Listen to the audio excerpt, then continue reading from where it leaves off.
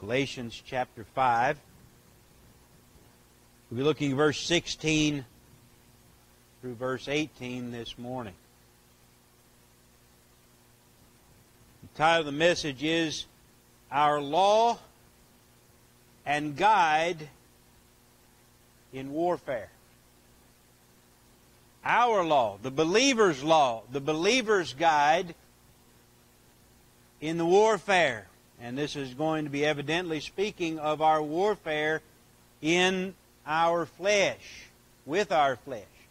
As Paul says, "This I say then, walk in the Spirit, and you shall not fulfill the lust of the flesh. For the flesh lusteth against the Spirit, and the Spirit against the flesh. And these are contrary one to the other, so that you cannot do the things that you would. But if you be led of the Spirit, you are not under the law." Now, we have made this the apostle through this book has made it very abundantly clear that our justification, our sanctification, our redemption, and all our salvation was accomplished only by Jesus Christ and only received through faith in Jesus Christ, and not on any level by the law. Now, that's the sum of this book. Has it not been the sum? We've been through this again and again. This is the sum of the book, that we are justified, sanctified, redeemed by the faith of Christ and not by the law. And any man who claims his salvation is in any part, Paul says, that man doesn't know Christ. Christ doesn't profit that man anything, whosoever he is. If you be circumcised, Christ shall profit you what? Nothing. Nothing. And so then, he encourages believers to run the race. These people were hindered by this. They had been drawn back by the law, and he said, "You've been hindered in your race." Don't be hindered. Throw off every weight and the sin that easily besets you, looking, this is how we run, looking unto Jesus, the author and finisher of our faith. And by no means are we to return to the law for any help or any guidance. But what is the law? But what law is then the believer under? Now listen, we are believers. We are not antinomian. We are not lawless. We are children of liberty, but we have a law. We have a law. It's just not the law of Moses. We have a guide. It's just not the Ten Commandments. So what is it then? Every believer knows this. We need a law. We need one. We need a guide. As we are journeying through this life, we need one. How many times have you been often so conflicted you don't know where to go? You don't know what to do. This is often our estate as a believer in Christ. Most every day I seem confused. I struggle. We all who believe in Christ have been justified. Isn't that right? We've been sanctified. We've been redeemed by Jesus Christ. And we, through the power of the Holy Spirit, have been born again and given a new nature. Isn't that right? You that believe in Christ, you and I are spiritual beings. We have been born again of the Spirit of God, given a new nature. And Paul says this about your new nature. He says that this new man is created. Ephesians 4:24, this new man is created in righteousness and true holiness. Every believer in Christ, I want you to understand this. You are perfect before God. Perfect. You were made perfect by Jesus Christ, and through faith, that perfection, God has imparted that perfection to you and me in the new nature. Our sins have been removed from us. We have our God has imputed our sins to His Son on Calvary's tree. It was there in His body that God exacted perfect justice and punished all the sins of His elect people. And what was the result? What was the finality of that death, of that offering? Jesus said this, "It is finished." It's done. What was done? He purged our sins. Now what he says in Hebrews chapter 1, He, being the brightness of His glory, the express image of His person, upholding all things by the word of His power, when He had by Himself, listen, purged. Past tense, isn't it? Purged our sins. He sat down on the right hand of the Majesty on high. In Hebrews 9, Paul said this, "But Christ, being come an high priest of good things to come, by a greater and more perfect tabernacle not made with hands," that is to say, not of this building. What he's talking about is His flesh. He came as a high priest in the flesh. Not like that tabernacle there. He tabernacled among us in His flesh. Neither by the blood of goats and calves, but by His own blood, entered in once into the holy place, having obtained eternal redemption for us. That was the finality of that transaction. Isn't that a glorious thought, that all of our sins are now forever removed from us. They were forever put on Him, and He has forever paid the just price for your sins, obtained eternal redemption for us by His one offering, His perfect offering. Now listen to this. So far has God removed those sins from you and me that they cannot be found by God. This is an astounding thing because I find them every second of every day. Don't you? Look in the mirror and what do you see? You see sin. What do you feel in your heart? You feel sin. What do you do in the flesh? You commit sin. And yet this is astounding that God cannot find it. Jeremiah 50 and verse 20. In those days and at that time, saith the Lord, the iniquity of Israel shall be sought for, and there shall be none. The sins of Judah, and it shall not be found. Now, how can you explain that? Well, God explains it. For, this is why they won't be found, and this is why there won't be none. For I will pardon them that I reserve. Because of the sovereign love and will of God, through the death of His Son, He cannot find your sins, and He will not impute to you sin because they are paid for. They're done. The transaction's done. God cannot demand twice payment for sin.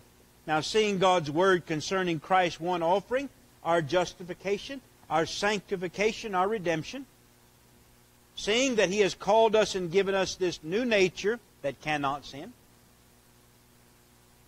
We're going to see that in just a minute. You realize that that new nature can't sin whatsoever. It has no sin. It cannot sin.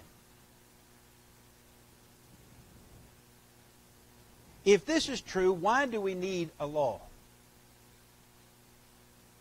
Why do we need a guide? This is the reason. Because we still have the old flesh The old nature of sin that we were born with. This is the reason we all understand we need a law by which to live. Because of the old man of sin. When God gave us a new and holy nature without sin, He did nothing to improve the old man. This is what religion's all about, isn't it? Fixing the old man. That's what religion's about. They're all about fixing you. That's not true religion. True religion is a new you. A created you. That's what you need. A new heart. A new man. You don't need to fix up the old. God didn't do it. When He saved me, gave me a new nature, He did nothing to the old man except put him down. That's it. He put him down, but He did not eradicate him as yet.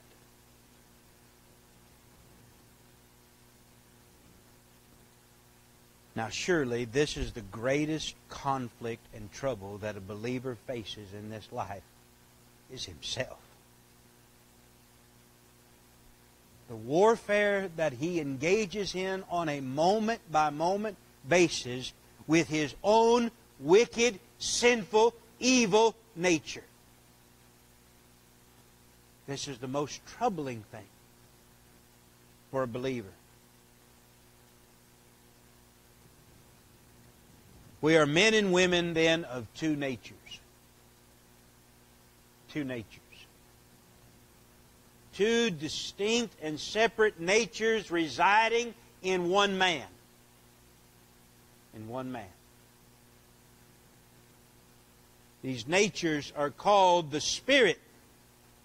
What Paul calls them in our text. He said, "For the flesh lusteth against the Spirit, and the Spirit against the flesh." He is talking about two natures warring within our own flesh, our own body. And these two, Paul says, are completely opposed to one another. You can't find a more opposite thing than flesh and spirit. The new man and the old. They are as opposite as day and night. They are as opposite as light and darkness, as water and fire. They are opposite. And they cannot and will not ever mix together, though they reside in one body.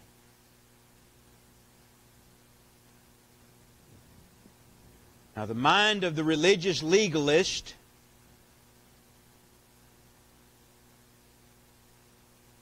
is that man's fall was not so bad. That this nature was not so bad. This is why they call it a bruise. They don't call it death. They believe man has some inkling of goodness left in his nature. Some ability within himself to appeal to God. Some goodness that God sees and desires him to bring out of him. That's what religion is. That's why they must continue under law, because they think by law that they can draw out that goodness. They fail to see that there is no goodness in the natural man whatsoever. That when Adam sinned, all goodness and holiness completely left him.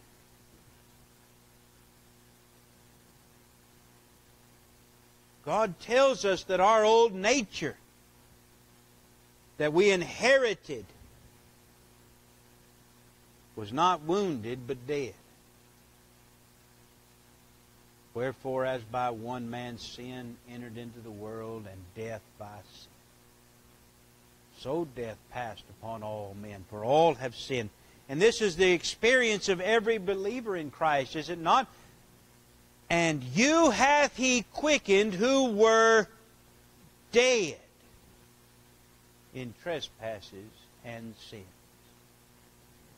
Death, the spiritual death of man, shows us the inability of man to do anything pleasing to God. He is dead in his sins. He cannot please God by any means or effort of the flesh. Flesh, then, Paul says, because of this spiritual death, is naturally opposed to the law of God and to God Himself. Romans chapter 8 and verse 7, Paul says this, because the carnal mind is enmity against God. And here's the evidence of it. For it is not subject to the law of God, neither indeed can be. The carnal mind is enmity. That's a statement of fact, isn't it? This is not a speculation. This is a truth. Your carnal mind, my carnal mind, that God did not repair, is still at enmity against God. Our carnal nature is not subject to the law of God, neither indeed can be, ever, ever, ever. This is why that God didn't make salvation by the law. Not that the law was weak, but that you were weak through the flesh. That I was weak through the flesh. We could not honor that law. We would not.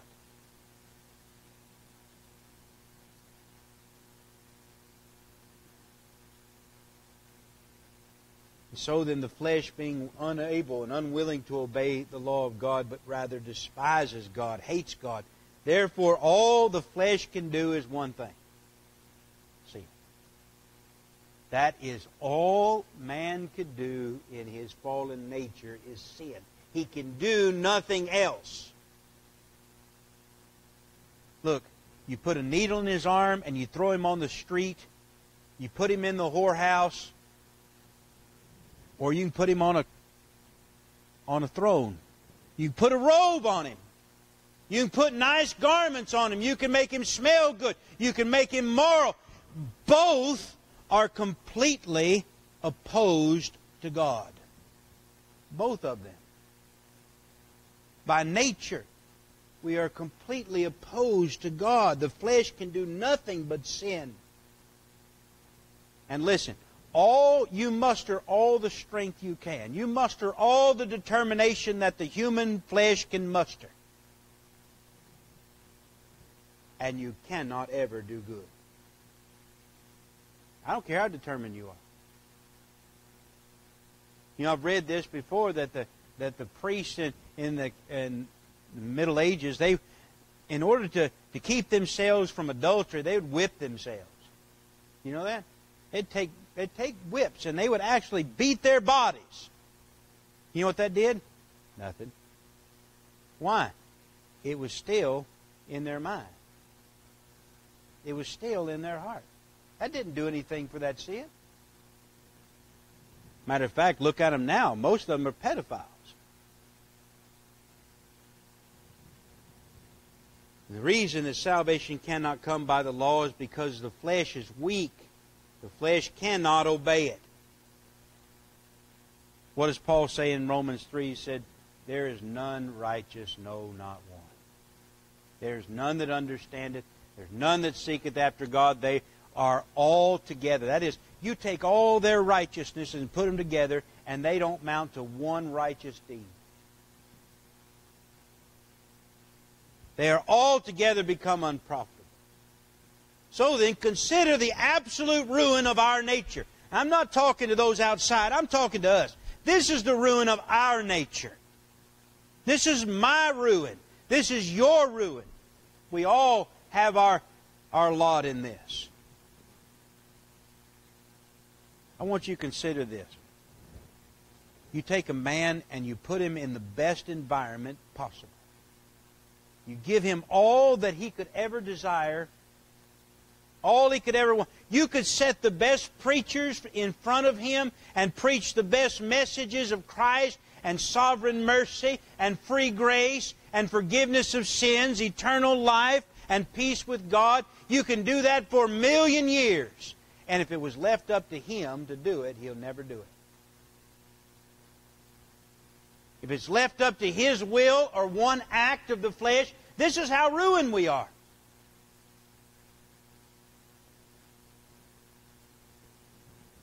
If salvation were left up to us in any part, we'd never be saved. Jesus said, no man can come unto me except the Father which has sent me draw him. Aren't you glad that God drew you? You would have never come. Who maketh thee to differ from another? What hast thou hast not received? Praise God, He has taught us that Christ obtained all the righteousness, and Christ redeemed us from all our sin, and by grace He's given us spiritual life, whereby we now, by faith, embrace Him, receive Him. Listen, is there anything else you want to do but receive Him as a believer in Christ? Is there anything else you want to do but be found in Him? I only want to be found in Him. If I have all my hopes and dreams and wishes, to be found in Him is my only desire. Now that is not a desire of the flesh. That is a desire only of the new man. Faith is the evidence of the new birth.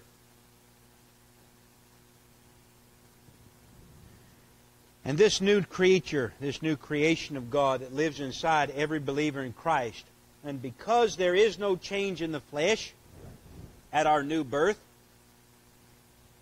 what does this mean? It means that the flesh is still prone to every sin. That we still sin against God.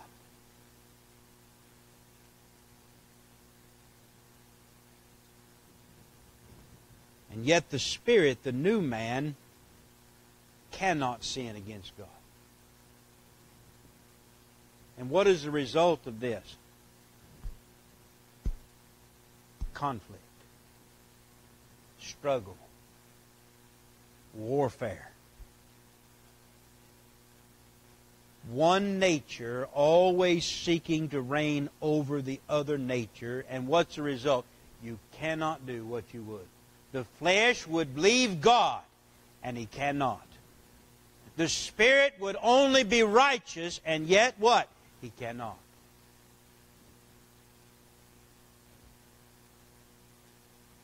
Go over to Romans 7. See, the experience of the apostle is the same experience of every believer in this warfare. Verse 18 of Romans 7.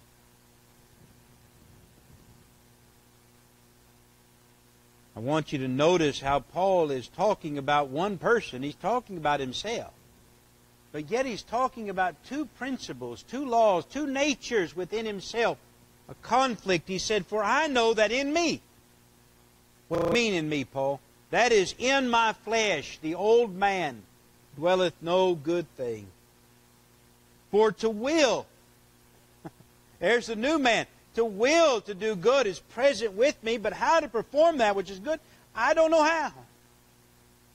I find not. For the good that I would not do, would I do not. The evil that I would not, that I do. Now if I do it, I would not do that which I would not. It is no more I that do it, but sin that dwelleth in me. For I find a law, a principle, that when I would do good, evil is present with me. For I delight in the law of God in the inward man, but there's another law warring against the law of my mind and bringing me into captivity to the law of sin, which is in my members. O wretched man that I am, who shall deliver me from the body of this death? Now listen, you don't have any experience in that. You know why? You only got one nature. You don't know anything about that struggle. It's because you ain't no struggle.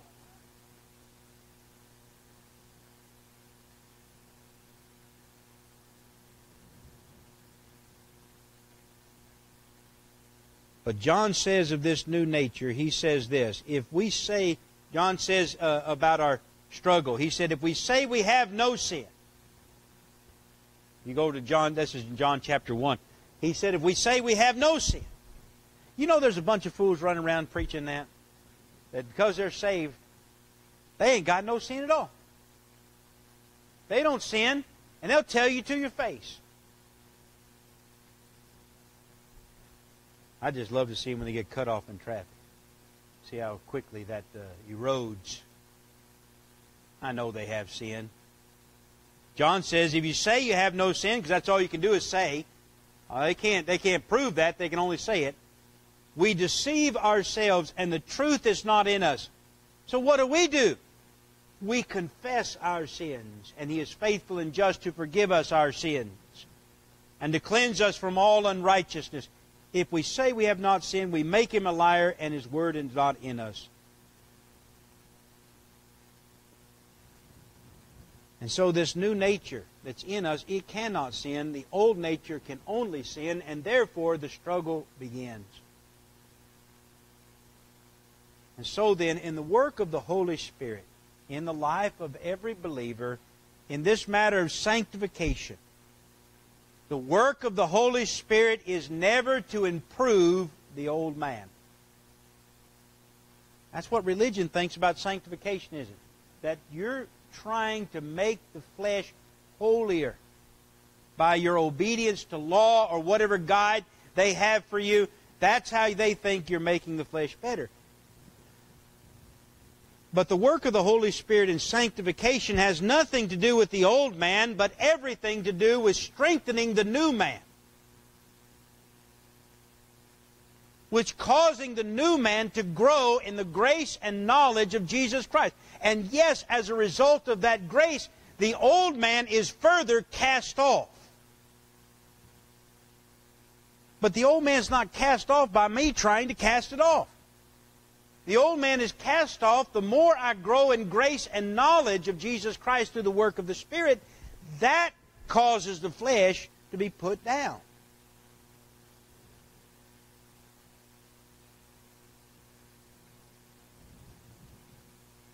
Now tell me, is this not the bitter truth of your life's journey?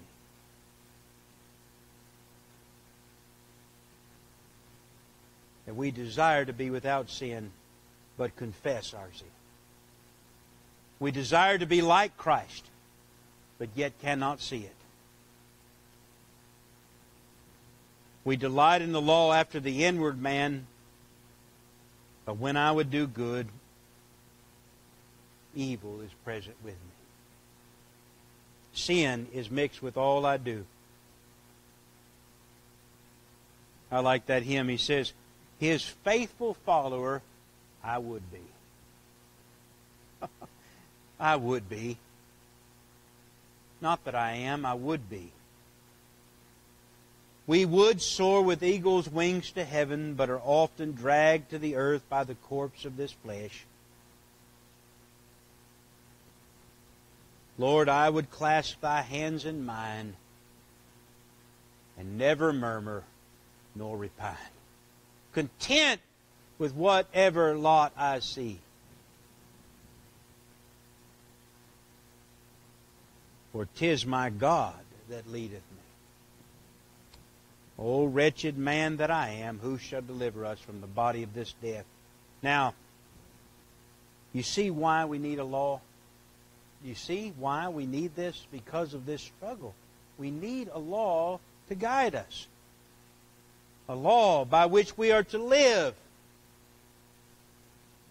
And seeing we are prone to sin and engaged in a warfare, what then is the law of the believer? It most surely is not the law of Moses in any part. That is not the law of the believer. That will not help the believer in his struggle. The law can only stir up sin. But here's our rule. Here's our life. It is the rule of the Holy Spirit. By the rule of the Holy Spirit alone are we able to overcome the lusts of the flesh. Isn't that what you... Go back to your text. Look at it. I say then, walk in the Spirit, and maybe you might perhaps overcome the flesh. If you would just live by the 10 Commandments, then you could overcome the flesh. That's not what it says. Walk in the Spirit. And what is the result of walking in the Spirit? You shall not fulfill the lust of the flesh. Now, is that not a wonderful guide, wonderful rule of law for us? Walk in the Spirit. Oh, what is this to walk in the Spirit? When I heard this, when I read this, the first thing, Enoch, came to mind. Isn't that the first time you hear somebody walking with God? Enoch. Genesis 5, I think 22, he says, and Enoch walked with God. Now, what does that mean? There was no law to walk by. He didn't walk with God by obedience to the law. There wasn't no law. How did he walk with God? Paul tells us plainly how he walked with God in Hebrews 11. He walked by faith. To walk in the Spirit is to walk by faith in Jesus Christ. He said of Enoch, by faith Enoch was translated. He should not see death, and it was not found because God translated him before his translation. He had this testimony that he pleased God. But without faith it is impossible to please Him. It is only by faith in Christ that we can be pleasing and acceptable to God in Christ. So Paul declares in Romans 8, verses 1 through 4, that the victory over the body of death, that the only rule for us is to walk after the Spirit. He says, for there is therefore now no condemnation to those who walk in Christ Jesus, who walk not after the flesh, but what? After the Spirit. Well, what does that mean, Paul? For the law of the Spirit. This is our law, isn't it? The law of the Spirit of life in Christ Jesus made us free from the law of sin and death. For what the law could not do in its weak through the flesh, God sending His Son in the likeness of sinful flesh, and for sin condemned sin in the flesh, that the righteousness of the law might be fulfilled in us who walk not after the flesh, but after the Spirit. To walk after the Spirit. Friends, this flesh will never get better. I want you to understand that. It's never going to get better. This struggle will never get easier. In fact, the longer we live, the more we know the struggle deepens. The divide deepens as we grow in grace, doesn't it? But I'm telling you this, if we walk in the Spirit, we shall subdue the lusts of the flesh. Now, what does that mean, subdue? Does that mean that your lust will go away? No. That doesn't stop the lust from... How can you stop something from coming into your mind? You just can't. That nature is constantly seething with corruption, constantly pouring it out.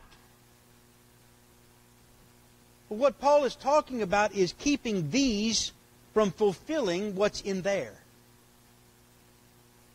How do we do that? By faith, looking to Christ. If you are looking to Christ, you will not fulfill that lust. If you're seeing the cross and what sin cost, you will not commit that sin. I'm not saying that it won't be in your heart to do it. I'm not saying that it won't be in your mind to do it. But Paul says, if you walk in the Spirit, you won't do it. Isn't that what the new man wants? The new man wants not to commit these things. He cannot fully eradicate the old man, but in the warfare he desires to subdue him, to put him down at every instance, whatever the cost. But I'm telling you that no amount of determination will do it. That's what we think, and that's a natural mind to think, if I could just determine not to do it. David did that, didn't he? And what did he say? He was like a boiler in his bosom. He just welled up until it exploded. You try to suppress sin by your determination, and you won't do it. You suppress sin by looking to Christ, and you will. That's our law. What is it? Faith. Looking to Christ. If we are living according to the law of faith and looking to Christ, we will not fulfill the lust of the flesh. So then, believer, the law is opposed to grace. And the flesh is opposed to the Spirit. Do you feel the warfare? Do you feel the struggle? The flesh lusts against the Spirit, and the Spirit against the flesh. These are contrary to one another, so that you cannot do what you would. This old Adamic nature of sin still dwells in us, and the Lord told us this when He said, that which is born of flesh is flesh. And that which is born of Spirit is Spirit. And so then the Spirit who dwells in us says of our new nature that it is Christ in you, the hope of glory. So that which is born of God cannot sin, and this is the reason for the struggle.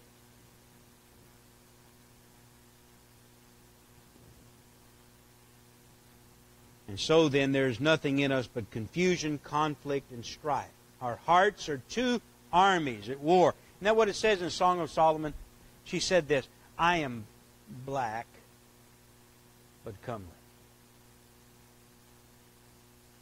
We are as a company of two armies. Two armies set in opposition to one another. I like what Philpott said about the believer. He said he is a strange and mysterious creature. He cannot live without sinning, yet he cannot live in sin. He cannot live without prayer, yet for days he cannot pray. Continually finds religion a burden, yet he would not part with it for the world. Lust after sin as a delicious morsel, yet hates it with perfect hatred. Esteems Christ the chiefest among 10,000, yet at times he is tried with doubts as to whether he is a Savior at all. Mysterious creature. A paradox. Brother Don wrote this song about, he called it a paradox I feel. Two armies war within my soul, both flesh and spirit seek control. Both grace and sin resolve to reign, this daily war within maintain. Grace bids me seek the Lord in prayer, but sin would drive me to despair. Sin drags me downward to the earth, while grace lifts my heavenly birth. The Spirit truly loves the Lord, His house, His people, His word. But still my heart with sin is tried, my flesh will never step aside. Oh, what a paradox I feel. A heart of flesh, a heart of steel.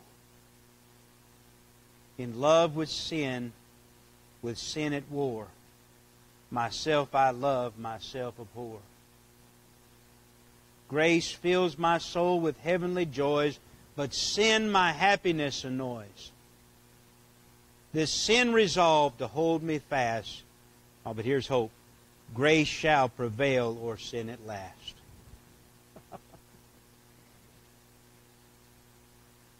So what then is this hope for the believer? It is to walk by faith. To walk by faith. To walk in the law of love for Christ, which is manifested by our love and service to one another. And even though we walk by faith and love, we still know the lust of the flesh will continually burn within us, but we will walk by faith and love to Christ. We will not fulfill the desires of this flesh. There's your law. There's your guide. Do you not desire to be free from sin as best that you can? You bet. So what is our guide? It is to walk in the Spirit. That's our law. And Paul said this, if you be led of the Spirit, verse 18. Look at this one last thing, verse 18. If you be led of the Spirit, you are not under the law. Notice that. He said, if you be led by the Spirit, you won't do these things. And what he said? No.